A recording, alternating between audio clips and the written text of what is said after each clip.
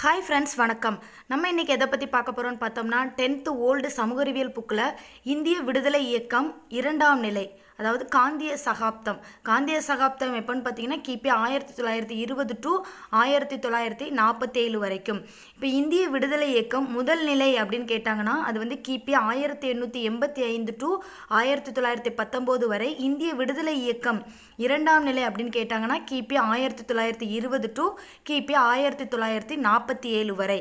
இது வந்து காந்திய சகாப்தம். காந்திக்கு முந்தைய சகாப்தம்னு கேட்டாங்கனாலும் கிபி 1885 டு 1919 வரை. இப்போ பாலகங்காதர திலகர் 1920ஆம் ஆண்டு மறைந்ததை தொடர்ந்து காந்தியடிகள் வந்து காங்கிரஸின் தலைவராக பொறுப்பேற்றிருக்காங்க. ஸோ பாலகங்காதர திலகர் எப்போ மறைந்தாங்க அப்படின்னா 1920. ஸோ காந்தியடிகள் எப்போ காங்கிரஸ் தலைவராக பொறுப்பேற்றாங்கன்னா 1920 தான். காந்தியடிகளின் விடுதலை போராட்டத்தில் சத்தியாகிரகம் என்ற புதிய யுத்தியை காந்தியடிகள் விடுதலை போராட்டத்தில் சத்தியாகிரகம் என்ற புதிய யுத்தியை கையாண்டார். ஸோ காந்தியடிகள் விடுதலை போராட்டத்தில் எந்த புதிய யுத்தியை கையாண்டார் அப்படின்னு பார்த்தோம்னா சத்தியாகிரகம் அப்படிங்கிற புதிய யுத்தியை தான் கையாண்டார். இதோடைய பொருள் என்னன்னா உண்மை மற்றும் அகிம்சை அப்படிங்கிறது தான் இதனுடைய பொருள். அப்புறம் ஒத்துழையாமை இயக்கம். ஒத்துழையாமை இயக்கத்தை கொண்டு வந்தது வந்து காந்தியடிகள் 1920 டு 1922. ரவுலட் சட்டத்தை எதிர்த்தும் ஜாலியன் வாலாபாக் படுகொலையை கண்டித்தும் மாண்டேகு ஜேம்ஸ்போர்ட் சீர்திருத்த சட்டத்தின் பயனின்மையை ஆங்கிலேயருக்கு உணர்த்தவும் கல்கத்தாவில் நடைபெற்ற காங்கிரஸ் மாநாட்டில் ஒத்துழையாமை இயக்கத்தை மேற்கொள்வது என காந்தியடிகள் அறிவித்தார். ஸோ 1920ஆம் ஆண்டு கல்கத்தாவில் வந்து காங்கிரஸ் மாநாடு நடைபெற்றிருக்கு. அங்கே தான் வந்து ஒத்துழையாமை இயக்கத்தை மேற்கொள்வது அப்படின்னு சொல்லிட்டு காந்தியடிகள் வந்து அறிவிச்சிருக்காங்க. அப்புறம் இந்த ஒத்துழையாமை இயக்கம் எத்தனை நிலைகளில் கடைபிடிக்கப்பட்டதுன்னு பார்த்தீங்கன்னா 3 நிலைகளில் கடைபிடிக்கப்பட்டது. 3வது மற்றும் கடைசி கட்டமாக வரிகொடா இயக்கம் தொடங்கப்பட்டது. வரிகொடா இயக்கம் 3வது நிலைகளில் தொடங்கப்பட்டது. 1921ஆம் ஆண்டு அகமதாபாத்தில் நடைபெற்ற காங்கிரஸ் கூட்டத்தில் அரசு தங்களது தேவைகளை பூர்த்தி செய்யும் வரை மக்கள் அரசுக்கு வரி செலுத்தக்கூடாது என்ற தீர்மானம் நிறைவேற்றப்பட்டது. ஸோ வரிகொடா இயக்கம் எப்போ நிறைவேற்றப்பட்டதுன்னு பார்த்தீங்கன்னா 1921ஆம் ஆண்டு அகமதாபாத்தில் நடந்த காங்கிரஸ் கூட்டத்தில் தான் வந்து நிறைவேற்றப்பட்டது. அப்புறம் சௌரி சௌரா சம்பவம். சௌரி சௌரா சம்பவம் எப்போ நடந்துச்சுன்னா கிபி 1922. அப்புறம் 1922ஆம் ஆண்டு பிப்ரவரி 5ஆம் நாள் உத்தரப்பிரதேசத்தில் சௌரி சௌரா என்னும் இடத்தில் 1000 விவசாயிகள் பங்கேற்ற பேரணி நடைபெற்றது. ஸோ அப்போ சௌரி சௌரா அப்படிங்கிறத வந்து கோரக்பூர் அப்படின்னு சொல்கிறாங்க. கோரக்பூர் எங்கே இருக்குன்னா உத்தரப்பிரதேச மாநிலத்தில் இருக்குது. ஸோ அந்த விவசாயிகள் பங்கு பெறும்போது காவலர்கள் வந்து விவசாயிகளின் மீது துப்பாக்கி சூடு நடத்தியிருக்காங்க. இதனால் கோபமடைந்த விவசாயிகள் துப்பாக்கி சூட்டிற்கு எதிராக காவல் நிலையத்தை தாக்கி தீயிட்டு கொளுத்தினார்களாம். ஸோ இதுதான் வந்து சௌரி சௌரா சம்பவம். சௌரி சௌரா சம்பவம் எப்போ நடந்துச்சுன்னா 1922 கோரக்பூர், உத்தரப்பிரதேச மாநிலத்தில் உள்ள கோரக்பூர் அப்படிங்கிற இடத்துல நடந்துச்சு. ஸோ கோரக்பூரை தான் வந்து சௌரி சௌரா அப்படின்னு சொல்கிறாங்க. அப்புறம் சுயராட்சிய கட்சி. சுயராட்சிய கட்சி எப்போ தொடங்கப்பட்டதுன்னா 1923. சுயராட்சிய கட்சியை தொடங்கினது வந்து சிஆர் தாஸ் மற்றும் மோதிலால் நேரு. சிஆர் தாஸும் மோதிலால் நேருவும் ஒன்று சேர்ந்து தான் வந்து சுயராட்சிய கட்சி தோற்றுவிக்கப்பட்டது. சுயராட்சிய கட்சி தோற்றுவிக்கப்பட்ட ஆண்டு கிபி 1923ஆம் ஆண்டு. ஸோ சுயராட்சிய கட்சி வந்து சிஆர் தாஸ் மரணம் அடைந்ததால் 1925ஆம் ஆண்டு கலைக்கப்பட்டது. சுயராட்சிய கட்சி கலைக்கப்பட்ட ஆண்டு 1925ஆம் ஆண்டு. ஸோ சுயராட்சிய கட்சி 1923 டு 1925. அப்புறம் சைமன் தூதுக்குழு. சைமன் தூதுக்குழு கிபி 1927 டு 1928. சர் ஜான் சைமன் தலைமையில் 7 பேர் கொண்ட ஒரு குழுவை 1927ஆம் ஆண்டு ஆங்கில அரசு நியமித்தது. இதற்கு சைமன் குழு என்று பெயர். சைமன் குழுனா 7 பேர் கொண்ட குழுவை வந்து 1927ஆம் ஆண்டு ஆங்கிலேய அரசு நியமித்தது. அதை தான் சைமன் குழு அப்படின்னு சொல்கிறாங்க. ஸோ இந்த சைமன் குழுவில் வந்து அந்த 7 பேரில் ஒருத்தர் கூட இந்தியராக இல்லை. ஸோ அதனால் வந்து இக்குழுவை எதிர்த்து 1928ஆம் ஆண்டு சைமன் குழு வந்து இந்தியாவிற்கு வருது. அதை எதிர்த்து இந்திய மக்கள் என்ன சொல்லியிருக்காங்கன்னா கருப்பு கொடி போராட்டத்தில் ஈடுபட்டு சைமனை திரும்பிச்சல் அப்படின்னு சொல்லுவாங்க. ஸோ சைமன் குழு வந்து இயற்றப்பட்டது வந்து 1927, இந்தியாவிற்கு வந்தது வந்து 1928. ஏன்னா இப்படி கூட கொஸ்டின் கேட்கலாம், சைமன் குழு இந்தியாவிற்கு வந்த வருடம் எதுன்னு கேட்கலாம். 1928. சைமன் குழுவில் எத்தனை பேர் இருப்பாங்க அப்படின்னா 7 பேர் கொண்ட குழு தான் சைமன் குழு. அதில் வந்து ஒருத்தர் கூட இந்தியர் இல்லாததுனால தான் இந்த சைமன் குழுவை வந்து இந்தியர்கள் வந்து எதிர்த்திருக்காங்க. அப்புறம் சைமன் குழுவை எதிர்த்து மக்கள் வந்து கருப்பு கொடி போராட்டம் நடத்தியிருக்காங்க. அதாவது சைமனை திரும்பிச் செல் என்று நாடு முழுவதும் குரல் எழுப்பப்பட்டது. அப்புறம் பஞ்சாப் சிங்கம் என்று அழைக்கப்பட்ட லாலா லஜபதி ராய் சைமன் குழுவிற்கு எதிர்ப்பு தெரிவித்ததால் காவல்துறையினர் நடத்திய தடியடியால் தாக்கப்பட்டு உயிர் துறந்தார். ஸோ பஞ்சாப் சிங்கம் எதனால் உயிர் துறந்தார் அப்படின்னா சைமன் தூதுக்குழு எதிர்ப்பு போராட்டத்தில் தடியடியால் தாக்கப்பட்டு தான் உயிர் துறப்பாங்க. அப்புறம் லாகூர் மாநாடு எப்போனா 1929. 1929ஆம் ஆண்டு காங்கிரஸ் மாநாடு எங்கே நடைபெற்றதுன்னா லாகூரில் நடைபெற்றது. அதற்கு தலைமை தாங்கினது வந்து ஜவஹர்லால் நேரு. இப்போ லாகூர் காங்கிரஸ் மாநாட்டிற்கு தலைமை தாங்கினது வந்து ஜவஹர்லால் நேரு. எந்த வருடம்னு பார்த்தோன்னா 1929. இந்த மாநாட்டில் பூரண சுதந்திரம் பெறுவதே இந்திய தேசிய காங்கிரஸின் நோக்கம் அப்படின்னு அறிவிக்கப்பட்டது. ஸோ பூரண சுதந்திரம் பெறுவதே இந்திய தேசிய காங்கிரஸின் நோக்கம் அப்படின்னு எந்த மாநாட்டில் அறிவிக்கப்பட்டது அப்படின்னா லாகூர் காங்கிரஸ் மாநாட்டில் தான் அறிவிக்கப்பட்டது. டிசம்பர் 31, 1929ஆம் ஆண்டு நள்ளிரவில் வந்தே மாதரம் என்ற பாடல்களுக்கிடையே ராவி நதிக்கரையில் இந்திய மூவர்ண கொடி ஏற்றப்பட்டது. டிசம்பர் 31, 1929ஆம் ஆண்டு நள்ளிரவில் வந்தே மாதரம் பாடலுக்கிடையே ராவி நதிக்கரையில் இந்திய மூவர்ண கொடி ஏற்றப்பட்டது. இந்திய மூவர்ண கொடி முதலில் எந்த நதிக்கரையில் ஏற்றப்பட்டதுன்னா ராவி நதிக்கரையில் தான் ஏற்றப்பட்டது. ஏற்றப்பட்ட வருடம் வந்து டிசம்பர் 31, 1929. இதனைத் தொடர்ந்து ஜனவரி 26, 1930ஆம் ஆண்டு நாடு முழுவதும் விடுதலை நாளாக கொண்டாடப்பட்டது. ஜனவரி 26 முதலாக விடுதலை நாளாக கொண்டாடப்பட்டது எப்போன்னு பார்த்தோம்னா ஜனவரி 26, 1930ஆம் ஆண்டு நாடு முழுவதும் விடுதலை நாளாக கொண்டாடப்பட்டது. இதே நாளில் ஜனவரி 26, 1950ஆம் ஆண்டு இந்திய அரசியலமைப்பு சட்டம் நடைமுறைக்கு வந்தது. இந்திய அரசியலமைப்பு சட்டம் எப்பொழுது நடைமுறைக்கு கொண்டு வரப்பட்டதுன்னா 1950 ஜனவரி 26. ஸோ அதை தான் வந்து நம்ம குடியரசு தினமாக கொண்டாடுகிறோம்.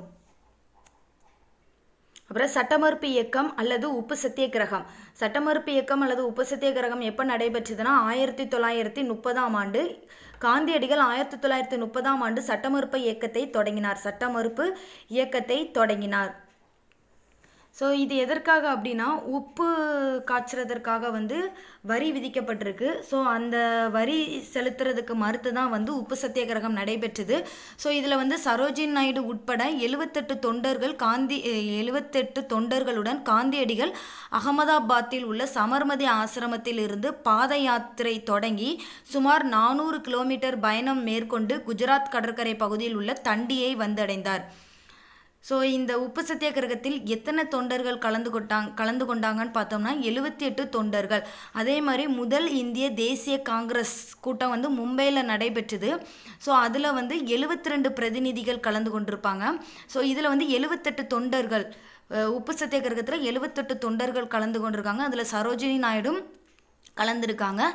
ஸோ எங்கேருந்து பாத யாத்திரை மேற்கொண்டாங்க அப்படின்னா உப்பு சத்தியாகிரகத்தின் போது அகமதாபாத்தில் உள்ள சமர்மதி ஆசிரமத்தில் இருந்து குஜராத்தில் உள்ள தண்டி வரைக்கும் வந்து பாத யாத்திரை மேற்கொண்டிருக்காங்க உப்பு சத்தியாகிரகத்தில்.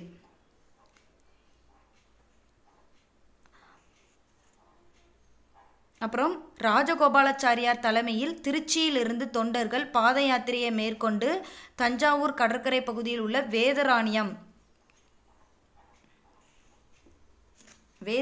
உப்பு சட்டங்களை மீறி உப்பு காய்ச்சினார்கள். ஸோ அப்போ வேதராணியத்தில் உப்பு சத்தியாகிரகத்தை மேற்கொண்டது வந்து ராஜகோபாலாச்சாரியார். அகமதாபாத்தில் உள்ள சமர்மதி ஆசிரமத்தில் இருந்து குஜராத்தில் உள்ள தண்டி வரைக்கும் பாத யாத்திரையை மேற்கொண்டது வந்து காந்தியடிகள். வட்டமேசை மாநாடு 3 வட்டமேசை மாநாடுகள் நடந்தது. 1930 to 1932. வட்டமேசை மாநாடுகள்னு கேட்டாங்கன்னா 1930 to 1932 முதல் வட்டமேசை மாநாடு, இரண்டாம் வட்டமேசை மாநாடு, மூன்றாம் வட்டமேசை மாநாடுன்னு கேட்டாங்கன்னா அந்தந்த வருடத்தை எழுதணும். ஸோ முதல் வட்டமேசை மாநாடு எப்போ நடந்துச்சுன்னா 1930ஆம் ஆண்டு. எங்கே நடந்துச்சுன்னா லண்டனில். ஸோ முதல் வட்டமேசை மாநாட்டில் வந்து காங்கிரஸ் கட்சி கலந்து கொள்ளவில்லை. அதனால் முதல் வட்டமேசை மாநாடு வந்து தோல்வியில் முடிந்தது.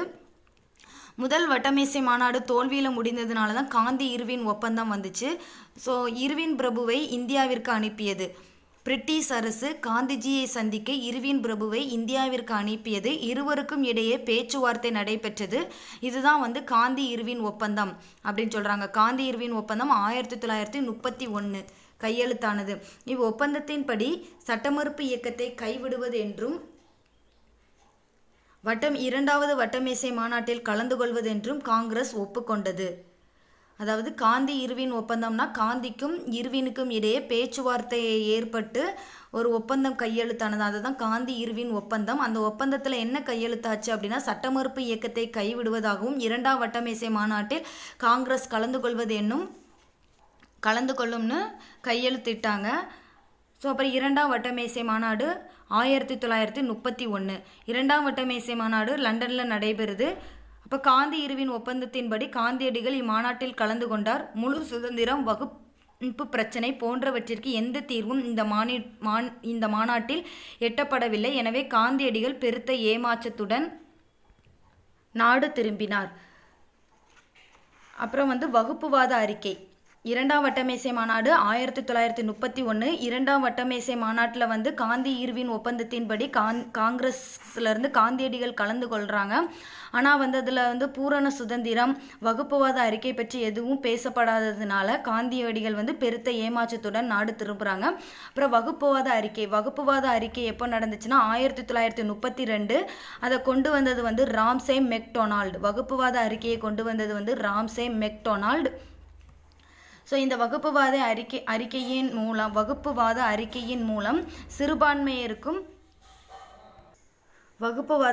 மூலம் சிறுபான்மையருக்கும் தாழ்த்தப்பட்ட மக்களுக்கும் தனி இட ஒதுக்கீடு வழங்கப்படும் என அறிவிக்கப்பட்டது. அத்திட்டத்தை டாக்டர் அம்பேத்கர் வந்து வரவேற்கிறாங்க. ஆனால் காந்தியடிகள் வந்து அதை மறுத்து சாகும் வரை உண்ணாவிரதம் அப்படின்னு சொல்லிட்டு உண்ணாவிரதத்தை மேற்கொள்கிறாங்க காந்தியடிகள். ஸோ அப்போ 1932ஆம் ஆண்டு அம்பேத்கருடன் ஏற்பட்ட பூனா உடன்படிக்கைக்கு பின் தனது உண்ணாவிரதத்தை காந்தியடிகள் வந்து கைவிடுறாங்க. ஸோ வகுப்புவாத அறிக்கையை கொண்டு வந்தது வந்து ராம்சே மெக்டொனால்டு 1932. அதில் என்ன சொல்கிறாங்கன்னா சிறுபான்மையருக்கும் தாழ்த்தப்பட்ட மக்களுக்கும் தனி இடம் ஒதுக்கப்படும் அப்படின்னு சொல்கிறாங்க. ஸோ அதை வந்து அம்பேத்கர் வரவேற்கிறாங்க. ஆனால் காந்தியடிகள் வந்து இந்த வகுப்புவாத அறிக்கையை வந்து ஏற்க மறுத்து சாகும் வரை உண்ணாவிரதம் அப்படிங்கிறத மேற்கொள்கிறாங்க. அப்போ 1932 பூனா உடன்படிக்கையின் மூலம் அம்பேத்கருடன் செய்து கொண்ட பூனா உடன்படிக்கையின் மூலம் காந்தியடிகள் வந்து உண்ணாவிரதத்தை கைவிட்டாங்க. ஸோ அப்போ வகுப்புவாத அறிக்கை ஏற்படுத்தப்பட்ட ஆண்டு 1932. அதை கொண்டு வந்தது வந்து ராம்சே மெக்டொனால்டு. பூனா உடன்படிக்கை காந்திக்கும் அம்பேத்கருக்கும் இடையே நடைபெற்றது. ஸோ அது 1932. அப்புறம் மூன்றாம் வட்டமேசை மாநாடு நடைபெற்ற வருடம் 1932. அதுவும் லண்டனில் தான். அதுலேயும் காங்கிரஸ் தலைவர்கள் யாரும் பங்கு பெறவில்லை. எனவே இம்மாநாடும் தோல்வியில் முடிந்தது. 1935ஆம் ஆண்டு இந்திய அரசு சட்டம் கொண்டு வரப்பட்ட ஆண்டு 1935ஆம் ஆண்டு. அப்புறம் இரண்டாம் உலகப் போர் கிபி 1939 to 1945. ஸோ இந்த 1945 தான் வந்து ஹிரோஷிமா நாகசாகியில் வந்து ஆகஸ்ட் 6 மற்றும் 9ஆம் நாள் வந்து குண்டு வீசப்பட்டது. ஸோ பாகிஸ்தான் கோரிக்கை 1940. முகமது அலி ஜின்னா 1940ஆம் ஆண்டு லாகூரில் நடைபெற்ற முஸ்லீம் லீக் மாநாட்டில் தனது தனிநாடு கோரிக்கையை வெளியிட்டார். முகமது அலி ஜின்னா 1940ஆம் ஆண்டு, பாகிஸ்தான் கோரிக்கைனா 1940. ஸோ அதான் 1940 முகமது அலி ஜின்னா வந்து முஸ்லீம் லீக் மாநாட்டில், லாகூரில் நடைபெற்ற முஸ்லீம் லீக் மாநாட்டில் தனிநாடு கோரிக்கையை வெளியிடுறாரு. ஸோ முஸ்லீம் லீக் கட்சியை தோற்றுவித்தது வந்து நவாப் சலீமுல்லா கான் 1906.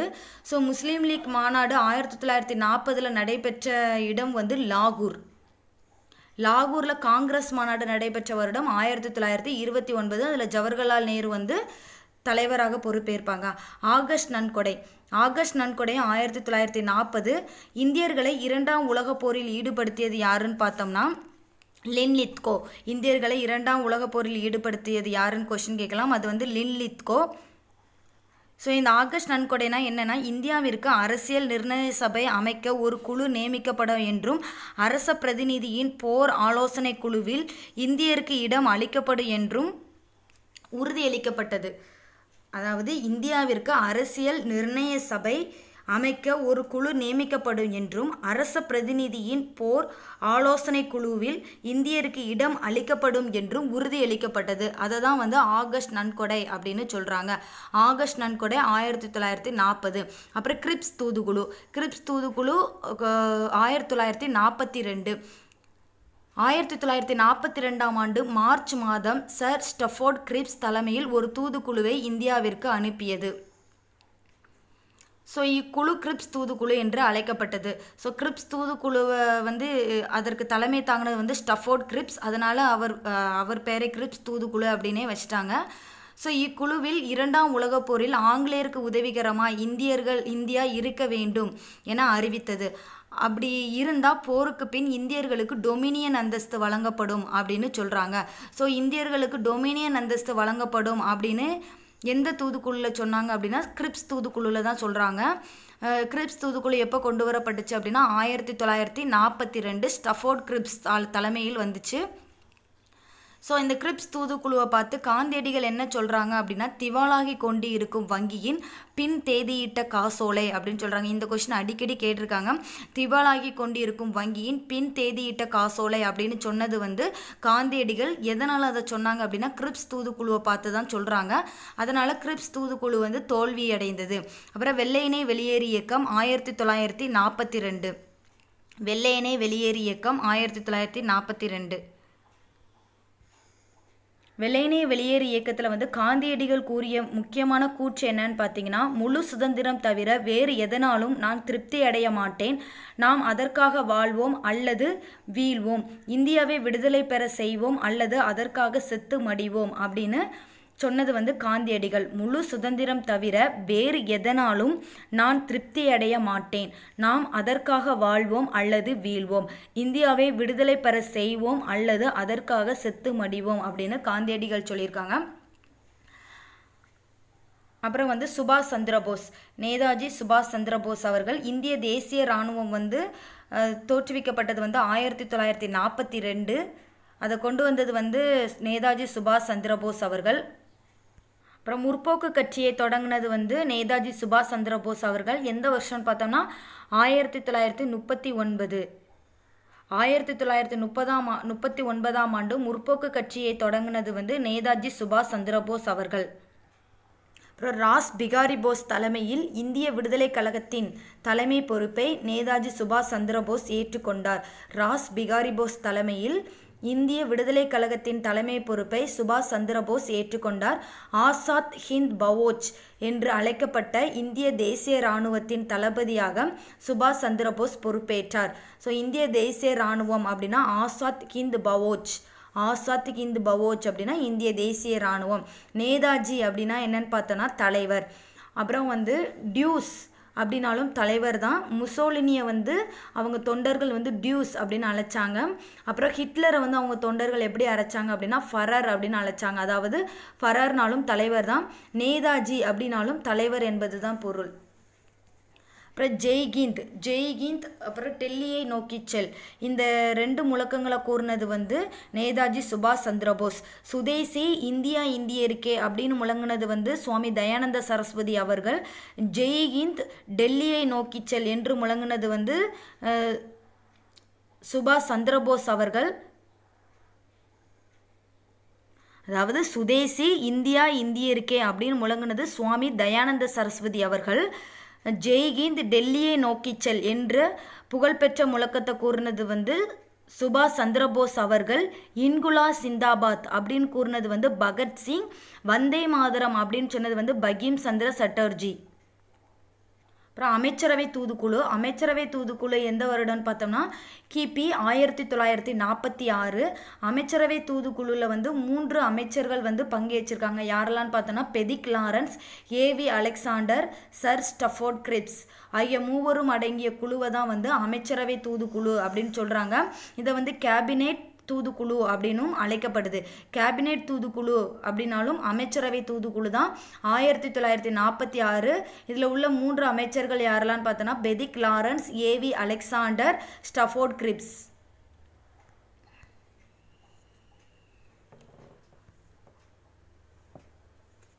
அப்புறம் இடைக்கால அரசாங்கம். இடைக்கால அரசாங்கம் 1946. இடைக்கால அரசாங்கத்துக்கு வந்து பிரதமராக இருந்தது வந்து ஜவஹர்லால் நேரு.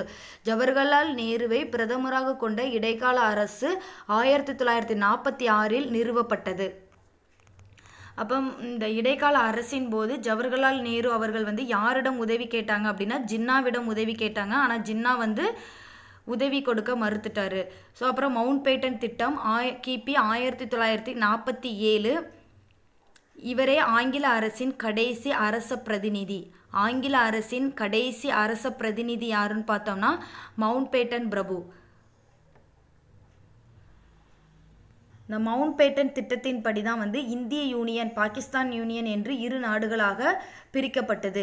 இந்திய யூனியன், பாகிஸ்தான் யூனியன் என்று பிரிக்கப்பட்டது வந்து எந்த திட்டத்தின் படின்னு பார்த்தோன்னா மவுண்ட் பேட்டன் திட்டத்தின் படி தான் 1947. அப்புறம் இந்திய விடுதலை சட்டம். இந்திய விடுதலை சட்டம் 1947. மவுண்ட் பேட்டன் திட்டத்தின் அடிப்படையில் இங்கிலாந்து அரசு 1947 ஆண்டு ஜூலை மாதம் இந்திய விடுதலை சட்டத்தினை நிறைவேற்றியது. இந்திய விடுதலை சட்டத்தினை நிறைவேற்றியது எந்த அரசுன்னு பார்த்தோம்னா இங்கிலாந்து அரசு. மவுண்ட் பேட்டன் திட்டத்தின் படி தான் வந்து இந்திய விடுதலை சட்டத்தினை நிறைவேற்றியது 1947 ஆண்டு ஜூலை மாதம். இதன்படி நம்மளுக்கு வந்து ஆகஸ்ட் 15, 1947 விடுதலை கிடைத்தது. அப்புறம் மவுண்ட் பேட்டன் பிரபு சுதந்திர இந்தியாவின் முதல் தலைமை ஆளுநராகவும் பண்டித ஜவஹர்லால் நேரு முதல் பிரதமராகவும் பொறுப்பேற்றாங்க. இந்தியா சுதந்திரம் அடைந்ததும் முதல் தலைமை ஆளுநராக இருந்தது வந்து மவுண்ட் பேட்டன் பிரபு. ஜவஹர்லால் நேரு வந்து முதல் பிரதமராக பொறுப்பேற்றிருக்காங்க. அதற்கு பின் மவுண்ட் பேட்டனுக்கு பிறகு ஜி ராஜகோபாலாச்சாரியார் சுதந்திர இந்தியாவின் முதல் இந்திய தலைமை ஆளுநராக பதவியேற்றார். சுதந்திர இந்தியாவின் முதல் தலைமை ஆளுநர் மவுண்ட் பேட்டன் பிரபு. சுதந்திர இந்தியாவின் முதல் இந்திய தலைமை ஆளுநர் யாருன்னு கேட்டாங்கன்னா ராஜகோபாலாச்சாரியார் தான். முதல் மற்றும் கடைசி தலைமை ஆளுநரும் ராஜகோபாலாச்சாரியார் தான். அப்புறம் சுதந்திர இந்தியாவின் முதல் பிரதமராக பொறுப்பேற்றது வந்து ஜவஹர்லால் நேரு அவர்கள். அப்புறம் 1948 ஆண்டு காந்திஜி அவர்கள் 1948 ஜனவரி 30ஆம் நாள் காந்திஜி வந்து சுட்டு கொல்லப்பட்டாங்க. இதனை வந்து ஜவஹர்லால் நேரு என்ன சொல்கிறாங்கன்னா நம் வாழ்வில் ஒளி மறைந்து எங்கும் இருள் சூழ்ந்து விட்டது அப்படின்னு கூறுறாங்க. ஸோ நம் வாழ்வில் ஒளி மறைந்து எங்கும் இருள் சூழ்ந்து விட்டது அப்படின்னு கூறினது வந்து ஜவஹர்லால் நேரு அவர்கள். எதனால் கூறுனாங்க அப்படின்னா காந்தியினுடைய மறைவு போது கூறுறாங்க. 1948 ஜனவரி 30 காந்திஜி வந்து சுட்டு கொல்லப்படுறாங்க. அப்புறம் சுதேசி சமஸ்தானங்களின் இணைப்பு. இந்தியா சுதந்திரம் அடைந்ததும் இந்தியாவில் 565 அரசுகள் இருந்திருக்கு. அதில் வந்து 562 சுதேச அரசுகள் வந்து இந்திய யூனியனுடன் இணைந்தது. 562 சுதேசி அரசுகள் இந்திய யூனியனுடன் இணைந்தது. ஆனால் காஷ்மீர், ஐதராபாத் மற்றும் ஜூனாகத் ஆகியவை இந்தியாவுடன் இணைய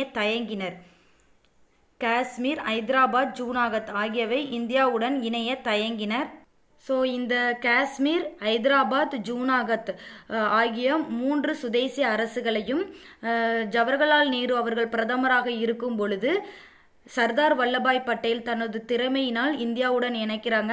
ஸோ அதனால தான் சர்தார் வல்லபாய் பட்டேல் வந்து இந்தியாவின் பிஸ்மார்க், இந்தியாவின் இரும்பு மனிதர் என்றும் போற்றப்பட்டார். அப்புறம் பிரெஞ்சு பகுதிகள் எதெல்லாம் பார்த்தீங்கன்னா பாண்டிச்சேரி, காரைக்கால், மாகி, ஏனாம், சந்திரநாகூர். ஆகிய பகுதிகள் வந்து பிரெஞ்சு பகுதிகள். இது எப்போ பிரெஞ்சு அரசு அனுமதியுடன் 1954ஆம் ஆண்டு இந்திய யூனியனுடன் இணைக்கப்பட்டது. பிரெஞ்சு பகுதி இந்திய யூனியனுடன் இணைக்கப்பட்ட வருடம் வந்து 1954. பிரெஞ்சு பகுதி எதெல்லாம் பார்த்தோன்னா பாண்டிச்சேரி, காரைக்கால், மாஹி, ஏனாம், சந்திரநாகூர். அப்புறம் போர்ச்சுகீசிய பகுதிகள் வந்து இந்தியாவுடன் எப்போ இணைக்கப்பட்டுச்சுன்னா கோவா, போர்ச்சுகீசிய பகுதி வந்து இந்தியாவுடன் இணைக்கப்பட்ட வருடம் 1961. ஸோ போர்ச்சுகீசிய பகுதிகள் எதெல்லாம்னா கோவா, டையூ, டாமன். கோவா, டையூ, டாமன். போர்ச்சுகீசிய பகுதிகள் வந்து கோவா, டையூ, டாமன். இது வந்து 1961 இந்திய யூனியனுடன் இணைக்கப்பட்டுச்சு. இந்திய அரசியலமைப்பு நிர்ணய சபைக்கு தலைமை தாங்கினது வந்து டாக்டர் ராஜேந்திர பிரசாத். இந்திய அரசியலமைப்பு நிர்ணய சபைக்கு தலைமை தாங்கியவர் வந்து டாக்டர் ராஜேந்திர பிரசாத். இந்திய அரசியலமைப்பு சட்டத்தை எழுத சட்ட வரைவு குழு டாக்டர் அம்பேத்கரை தலைவராக கொண்டு டாக்டர் அம்பேத்கரை தலைவராக கொண்டு அமைக்கப்பட்டது. ஸோ சட்ட வரைவு குழுவின் தலைவராக ஃபர்ஸ்ட் டாக்டர் அம்பேத்கர் இருந்திருக்காங்க. ஸோ இக்குழு நவம்பர் 1949 இந்திய அரசியலமைப்பு சட்டத்தை எழுதி வழங்கியது. சட்ட வரைவு குழு இந்திய அரசியலமைப்பு சட்டத்தை எப்போ எழுதி வழங்கியதுன்னு பார்த்தோன்னா 1949 வழங்கியது. இதன்படி 1950 ஜனவரி 26 இந்தியா குடியரசு நாடாக அறிவிக்கப்பட்டு அரசியலமைப்பு சட்டம் வந்து நடைமுறைக்கு வந்தது. அப்போது இந்தியாவின் குடியரசுத் தலைவராக இருந்தது வந்து டாக்டர் ராஜேந்திர பிரசாத். சுதந்திர இந்தியாவின் முதல் குடியரசுத் தலைவர் டாக்டர் ராஜேந்திர பிரசாத். முதல் பிரதமர் ஜவஹர்லால் நேரு. சுதந்திர இந்தியாவின் முதல் மற்றும் கடைசி இந்திய தலைமை ஆளுநர் ராஜகோபாலாச்சாரியார். சுதந்திர இந்தியாவின் முதல் தலைமை ஆளுநர் அப்படின்னு கேட்டாங்கன்னா மவுண்ட் பேட்டன் பிரபு. இந்திய அரசியல் நிர்ணய சபைக்கு தலைமை தாங்கினது வந்து டாக்டர் ராஜேந்திர பிரசாத். சட்ட வரைவு குழுவின் தலைவர் வந்து டாக்டர் அம்பேத்கர். அப்புறம் 1885 வந்து இந்திய தேசிய காங்கிரஸ் வந்து தோன்றியது. இந்திய தேசிய காங்கிரஸை தோற்றுவித்தது வந்து ஆலன் ஆக்டேவியன் கியூம். முதல்ல தோன்றினது வந்து மும்பையில். இந்திய தேசிய காங்கிரஸ் முதல் கூட்டம் வந்து மும்பையில் நடைபெற்றது. அதற்கு தலைமை தாங்கினது வந்து WG பானர்ஜி அவர்கள். அதில் வந்து 72 பிரதிநிதிகள் வந்து கலந்துக்கிட்டு இருக்காங்க. அப்புறம் 1905 வந்து வங்க பிரிவினை சுதேசி இயக்கம். வங்க பிரிவினை ஏற்படும் பொழுது தமிழ்நாட்டில் வந்து சுதேசி இயக்கம் தோன்றியது. 1905 வங்க பிரிவினை போது தலைமை ஆளுநராக இருந்தது வந்து கர்ஷன் பிரபு. வங்க பிரிவினை கர்ஷன் பிரபு ஆட்சி காலத்தில் தான் கொண்டு வரப்பட்டது 1905. அப்புறம் 1906 முஸ்லீம் லீக் கட்சி தோற்றம். நவாப் சலிமுல்லா கான் என்பவரால் முஸ்லீம் லீக் கட்சி தோன்றப்பட்டது 1906. அப்புறம் 1907 சூரத் பிளவின் போது காங்கிரஸ் இரண்டாக பிளவுபட்டது. மிதவாதிகளின் தலைவராக கோபாலகிருஷ்ண கோகலேயும் தீவிரவாதிகளின் தலைவராக பாலகங்காதர திலகரும் தேர்ந்தெடுக்கப்பட்டிருக்காங்க. அப்புறம் 1909 மிண்டோ மார்லி சீர்திருத்தத்தில் என்ன நடந்துச்சுன்னு பார்த்தோன்னா முஸ்லீம்களுக்கு தனி தொகுதிகள் வழங்கப்பட்டன. அப்புறம் 1911 வந்து வங்க பிரிவினை பிரிந்த வங்காளம் வந்து மீண்டும் இணைக்கப்பட்டது. அதான் வங்காள பிரிவினை நீக்கம். பிரிந்த வங்காளம் மீண்டும் இணைக்கப்பட்டது வந்து 1911. அப்புறம் 1914 முதல் உலகப்போர் வந்து தொடக்கம். 1916 வந்து தன்னாட்சி இயக்கம். லக்னோ உடன்படிக்கை, லக்னோ ஒப்பந்தம். தன்னாட்சி இயக்கம் வந்து 1916. தன்னாட்சி இயக்கத்தை மும்பையில் தோற்றுவித்தது வந்து பாலகங்காதர திலகர். சென்னை அடையாறில் தோற்றுவித்தது வந்து அன்னி பெசன்ட். லக்னோ ஒப்பந்தத்தின் மூலம் மிதவாதிகளும் தீவிரவாதிகளும் ஒன்றுபட்டன. இந்த லக்னோ ஒப்பந்தத்தில் தான் வந்து ஜவஹர்லால் நேரு அவர்கள் வந்து காந்திஜியை வந்து முதல்ல சந்திப்பாங்க. அப்புறம் 1917 வந்து ஆகஸ்ட் அறிக்கை. 1918 வந்து முதல் உலகப்போர் முடிவுக்கு வருது. 1919 வந்து மாண்டேகு ஜேம்ஸ் போர்ட் சீர்திருத்தம், ரவுலர் சட்டம், ஜாலியன் வாலாபாக் படுகொலை, கிலாபத் இயக்கம். மாண்டேகு ஜேம்ஸ் போர்ட் சீர்திருத்தத்தில் வந்து மாகாணங்களில் இரட்டை ஆட்சி முறை கொண்டு வரப்பட்டது. ரவுலர் சட்டம்னா உத்தரவின்றி எவரையும் கைது செய்யவோ சிறையில் அடைக்கவோ ஆங்கில அரசுக்கு அதிகாரம் வழங்கப்பட்டதா ரவுலர் சட்டம் 1919. ஜாலியன் வாலாபாக் படுகொலையில் வந்து அமிர்தசரஸில் உள்ள ஜாலியன் வாலாபாக்கில் வந்து இந்திய மக்கள் 10,000 பேர் வந்து சுட்டு கொல்லப்படுவாங்க. ஸோ அதுதான் ஜாலியன் வாலாபாக் படுகொலை. அப்போ வந்து இந்திய தலைமை ஆளுநராக இந்திய இராணுவ தளபதியாக இருந்தது வந்து ஜெனரல் டயர். அப்புறம் கிலாபத் இயக்கத்தை தோற்றுவித்தது வந்து அலி சகோதரர்கள், முகமது அலி, சௌகத் அலி. கிலாபத் இயக்கம் 1919 தான். அப்புறம் 1920 வந்து ஒத்துழையாமை இயக்கம். அப்புறம் பாலகங்காதர திலகர் வந்து 1920 தான் இறந்து போகிறாங்க. ஸோ ஒத்துழையாமை இயக்கம் தொடங்கப்பட்டது வந்து 1920 தான். ஒத்துழையாமை இயக்கம் 3 நிலைகளில் நடைபெறும். 1920 22 வரைக்கும் நடைபெற்றது. ஒத்துழையாமை இயக்கம் வந்து 1922 தான் கைவிடப்படும். 1920 டு 1922. அப்புறம் 1921 வந்து என்னன்னா வரிகொடா இயக்கம். வரிகொடா இயக்கம்னா அதாவது 1921 அகமதாபாத்தில் வந்து காங்கிரஸ் மாநாடு நடைபெற்றது. அதில் வந்து நம்ம யாரும் வரி செலுத்தக்கூடாது அப்படிங்கிறத வந்து வரிகொடா இயக்கமாக கொண்டு வந்தாங்க 1921. அப்புறம் 1922 வந்து சௌரி சௌரா சம்பவம். 1922 சௌரி சௌரா சம்பவம். சௌரி சௌரா அப்படிங்கிறத வந்து கோரக்பூர் அப்படின்னு சொல்கிறாங்க. அந்த இடத்துல தான் நடைபெற்றது. கோரக்பூர் எங்கே இருக்குன்னா உத்தரப்பிரதேச மாநிலத்தில் இருக்குது. அப்புறம் 1923 வந்து சுயராட்சிய கட்சி தோற்றம். 1923 சுயராட்சிய கட்சி தோற்றம். சுயராட்சிய கட்சியை தோற்றுவித்தது வந்து சிஆர் தாஸும் மோதிலால் நேருவும். 1925 வந்து சுயராட்சிய கட்சி வந்து கைவிடப்பட்டது. 1925 சிஆர் தாஸ் மரணம் அடைந்ததுனால சுயராட்சிய கட்சி வந்து கைவிடப்படுது. அப்புறம் 1927 சைமன் குழு அமைத்தல். 1927 சைமன் குழு அமைத்தல். அப்புறம் 1928 சைமன் குழு இந்தியா வருகை. 1928 சைமன் குழு இந்தியா வருகை. 1929 லாகூர் காங்கிரஸ் மாநாடு. 1929 லாகூர் காங்கிரஸ் மாநாடு. ஸோ இந்த மாநாட்டுக்கு தலைமை தாங்கினது வந்து ஜவஹர்லால் நேரு அவர்கள். 1929 தான் வந்து அதாவது டிசம்பர் 31 1929 ராபி நதிக்கரையில் வந்தே மாதர பாடல்களுக்கிடையே நம்ம மூவர்ண கொடி வந்து முதலில் ஏற்றப்பட்டது. அப்புறம் 1930 உப்பு சத்தியாகிரகம் முதல் வட்டமேசை மாநாடு. 1930 உப்பு சத்தியாகிரகம் அல்லது சட்ட மறுப்பு இயக்கம் அப்படின்னு சொல்லுவாங்க. அப்புறம் முதல் வட்டமேசை மாநாடு 1930 தான் நடைபெற்றது. அப்புறம் 1930 ஜனவரி 26 வந்து நாடு முழுவதும் சுதந்திர நாளாக கொண்டாடப்பட்டிருக்கு. 1931 காந்தி இர்வின் ஒப்பந்தம் இரண்டாம் வட்டமேசை மாநாடு. 1931 காந்தி இர்வின் ஒப்பந்தம், அதாவது முதல் வட்டமேசை மாநாடு தோல்வியில் முடிஞ்சதுனால இர்வின் பிரபு வந்து ஆங்கிலேய அரசு வந்து காந்தி இர்வின் ஒப்பந்தம் 1931 காந்தி இர்வின் ஒப்பந்தம். இர்வின் பிரபு பிரிட்டிஷ் அரசு வந்து இர்வின் பிரபுவை வந்து காந்திஜியுடன் பேச்சுவார்த்தை நடத்தும்படி அனுப்பி வைக்கிறாங்க. ஸோ இவங்க 2 பேருக்கு நடந்த பேச்சுவார்த்தை தான் வந்து காந்தி இர்வின் ஒப்பந்தம் அப்படின்னு சொல்கிறாங்க. இந்த இர்வின் ஒப்பந்தத்தில் என்ன கையெழுத்தாச்சு அப்படின்னா சட்டமறுப்பு இயக்கத்தை கைவிடுவது என்றும் இரண்டாம் வட்டமேசை மாநாட்டில் கலந்து கொள்வது என்றும் ஒப்பந்தம் கையெழுத்தானது காந்திஜிக்கும் இர்வின் பிரபு அவர்களுக்கும் இடையே. ஸோ அதை காந்தி இர்வின் ஒப்பந்தம் அப்படின்னு சொல்கிறாங்க. இரண்டாம் வட்டமேசை மாநாடும் 1931. வட்டமேசை மாநாடு நடந்த இடம் வந்து லண்டன். 1932 வகுப்புவாத அறிக்கையை கொண்டு வந்தது வந்து ராம்சே மெக்டொனால்டு. பூனா ஒப்பந்தம் வந்து வகுப்புவாத அறிக்கையை வந்து அம்பேத்கர் வரவேற்றாங்க. காந்திஜி வந்து அதை எதிர்த்து உண்ணாவிரத போராட்டம் மேற்கொள்வாங்க. ஸோ அதனால் வந்து காந்திஜிக்கும் அம்பேத்கருக்கும் இடையே ஏற்பட்ட ஒப்பந்தம் தான் பூனா ஒப்பந்தம். ஸோ பூனா ஒப்பந்தம் 1932. அப்புறம் மூன்றாம் வட்டமேசை மாநாடும் 1932. அப்புறம் இதில் வந்து காங்கிரஸ் வந்து எந்த வட்டமேசை மாநாட்டில் மட்டும் கலந்து கொண்டது அப்படின்னு பார்த்தீங்கன்னா இரண்டாம் வட்டமேசை மாநாட்டில் மட்டும்தான் கலந்து கொள்ளும்.